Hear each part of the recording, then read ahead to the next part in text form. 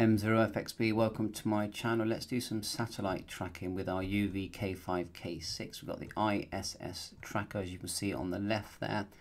And here I'm using Chirp. This time I have made a separate video using the QUANSHEng software, but this is the Chirp software, and the satellites frequencies are just here. Look, 17, 18, 19, 20, 21, 22.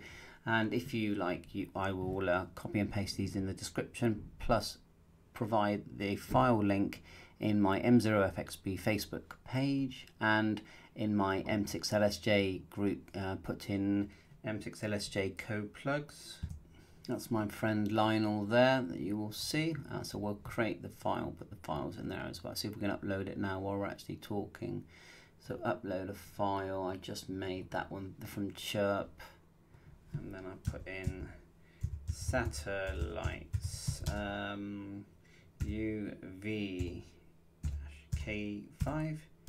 and K6. There you are, uploaded to M6LSJ as well, and you will find there in a second as well the file from the QUANSHEng software, which works well, I think.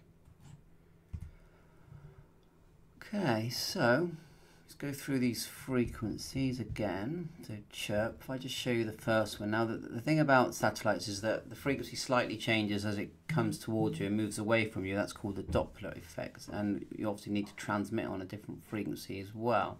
So we double click the frequency here.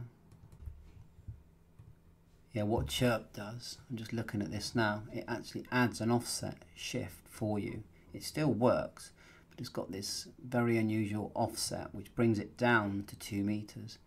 So try it out, and I am feeling that when you have this radio in high power, it doesn't like it. You're probably better off lowering the power, I would say, because when I'm keying, it's giving me a voltage error, so it doesn't like to be in full power.